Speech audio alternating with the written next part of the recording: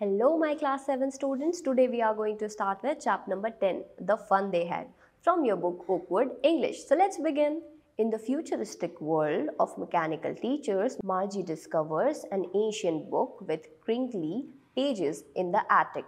Tom nonchalantly dismisses it, but Margie, who was dissatisfied with the mechanical teacher, is curious. As they read about traditional schools, Margie reflects on the sorrowful disliked system, Tommy's loftily stated opinions, and Margie desires to explore the book. The narrative delves into the geared education system, sparkling a dispute between old and new ways. They talked about having a man as a teacher in old days. Tommy does not think a man can be smart enough to be a teacher. Margie disagrees, saying, I bet you that my father knows a lot, almost as much as a teacher.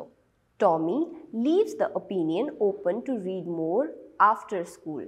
The mechanical teacher continues with its lessons on fractions, but Margie's thoughts linger on the joy of learning in the old days. Students, now let us recall all the words that we learned today.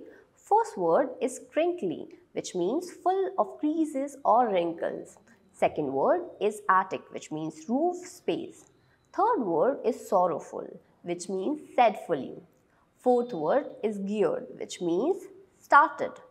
Fifth word is loftily, which means something done with affection of grandness. Sixth word is betcha, an expression saying bet you. Seventh word is dispute, which means argument. Eighth word is nonchalantly, which means not showing any interest. That's it for the day, students. Bye-bye.